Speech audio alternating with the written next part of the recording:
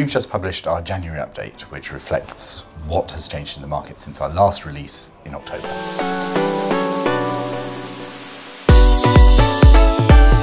Well, whatever your newspapers are telling you, from our point of view, really not much has happened. Well, like most of the things that happened this quarter, there are things that are interesting and there are things that are new, and they're only news from our point of view if they're both. So the rate rise was happened in November, but everybody had been expecting it from the summer. And actually, some of the momentum behind the rate rise had gone from the market, and on the day that the rate rise was actually announced, long-term rates actually fell.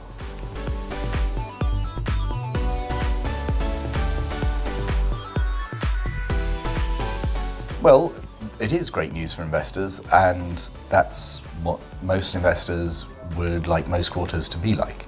But in the long run, we have a problem.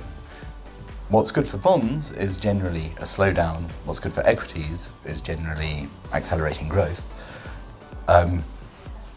They can both happen at the same time for a little while, but at some point we will come down on one side or the other.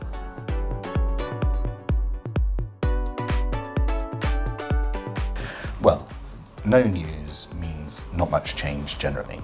There are only really two notable exceptions. Emerging markets continue to have an improving outlook, and for property, it seems that prices and fundamentals may have moved apart a bit, so the outlook there is a bit worse. Also, some investors will find, particularly shorter term ones, will find that cash may have become preferable to bonds for that. But otherwise, it's been very quiet.